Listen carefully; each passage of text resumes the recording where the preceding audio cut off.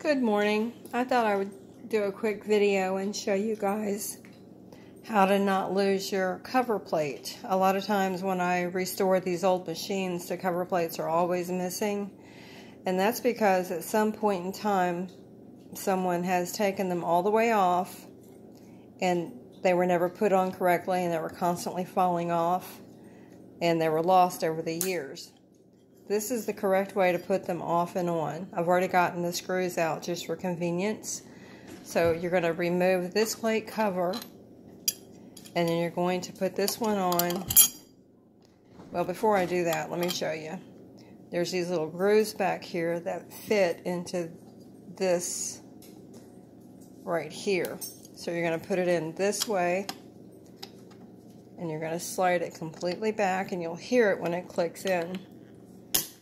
Did you hear that? It's in. It's not coming out.